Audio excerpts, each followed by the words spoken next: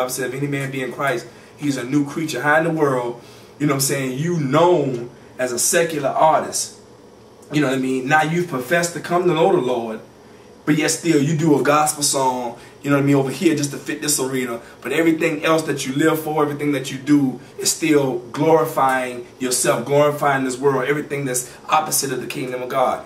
You know what I mean? Where is that? When the Bible says, if any man be in Christ, he's a new creature. In other words, everything becomes subject to Christ. Everything. I mean, your talents, your time, your treasure, who you are. You live for Christ, and it's for him that you die.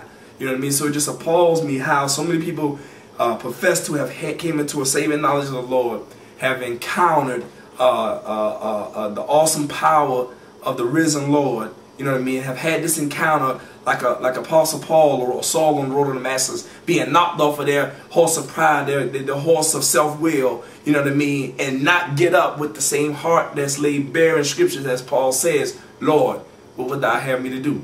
You know what I mean? It just amazes me. You know, the word doesn't support it, man. So, you know what I mean? Personally, in my music and in my ministry, what I'm striving to do by the grace of God is not only to call people back to the authority of God's word, but then also, man, to raise the bar and heighten the bar, man, to let cats know, man, this lip service and this culture, American culture, Christianity, man, dude, we better get back to the basis of the scriptures and bring this thing back to the word and look at this thing in the light of the word, because there are so many cats that are deceived, man. We think just because we rapping for the Lord, like God is going to take that into consideration, but yet still we living in sin.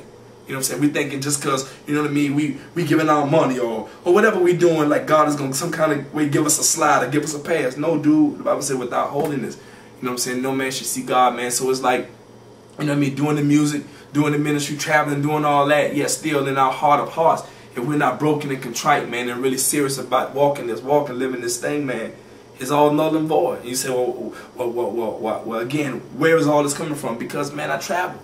I have chances to share the stage with a lot of different people. You know what I'm saying? Going in churches, going on, you know, venues, man, and it's crazy, dude.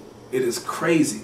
I mean, you got from one venue to, you know, everybody walking in there, they blinged out, you know what I'm saying? They got clicked up, you know what I'm saying? They pulling up deep, you know, you walking in like entourages like we do in the world, you know what I mean? Standoffish, you know what I mean? But then, you know what I mean? It's like, again, dude, we ain't supposed to be like the world, man. It's supposed to be so much love amongst believers that the world should envy and desire what they see in us. But we're so distant and so separated and so, you know what I mean, divided. How in the world can we affect this world like God has called us to? It's ridiculous. And these are the type of things that need to be addressed. These are the type of things that need to be said. These are the things that need to be spoken about, because, again, in the light of the scriptures, these things are not to be. You know what I mean? And then from another venue, you go to and it's just a whole bunch of emotionalism, no truth, no word. You know what I'm saying? Just got a whole bunch of jokers running up and down the aisle, no gospel being going forward. And at the end of nothing but 2 hours of emotionalism, we're giving an altar call. By what authority? You know what I mean? What are they responding to? You know what I'm saying? Shouted, danced, we ran, we've prophesied, we've told them that God want them rich, we told them God want them to have a Rolls Royce and all this. Oh yeah, and by the way, God wants you saved, so at this time the doors of the church are open. Come down and, you know what I mean, for those who want to get out the Lord. What are they responding to? The Bible says the gospel of Jesus Christ that saves men from eternal ruin. We ain't talk nothing about the condemnation that man is born into because of his sin. We've shared nothing about, you know what I'm saying, the depravity of man's heart, wherewith because of our sin that makes us the very enemy of God. You know what I mean? We've talked nothing about our sin has made us, you know, at odds with a holy God, and that's big business. We ain't said nothing about how God became a man, took on human flesh, you know what I'm saying, and went to a cross and bear the sins of humanity, and only through faith in him do we receive a pardon. We ain't said none of that. We ain't give God no platform to come in and do no work, no sovereign work in the hearts of his people. Yet still we give an altar call. And what happens? 50 kids come, 50 adults come, they say this prayer and walk out the doors thinking they got something that they didn't get. Never come back to church. Next time you see them, they on the corner still smoking weed, still doing the same thing they're doing. But then now it's now more of a tragedy, because now if a true minister come and try to share the gospel with them, they quickly tell you, oh, I'm already saved, man. I did that. But and they're so affirming because, again, they said a prayer.